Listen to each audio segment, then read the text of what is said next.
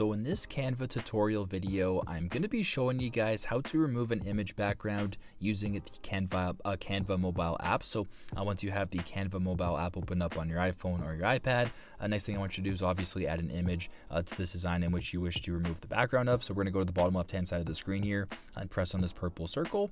Once you're here, I'm currently on the text tab. I want you to scroll all the way to the left hand side to where it says elements. I want you to press on elements.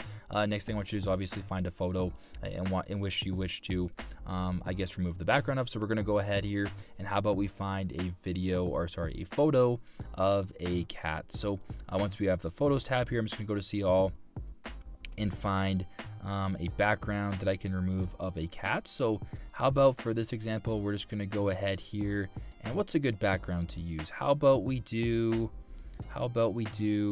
this background right here? So if we wanted to remove this pink background right here to the best of our abilities, next thing I want you to do is obviously just press on the image right here.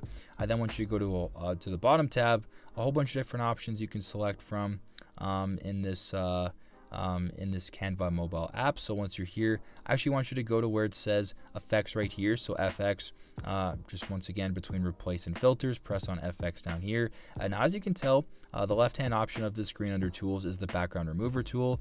You do need a Canva Pro account to make this happen, which I actually do have, but if you don't have it, well then you'll be unable to do this. But I highly recommend you get Canva Pro, where you can use the Canva background remover tool. Press on this BG remover tool right here. We're going to go ahead and press on it. It'll take a couple seconds to recognize the background. Once that is done, I'm going to exit out. So as you can tell now, there actually is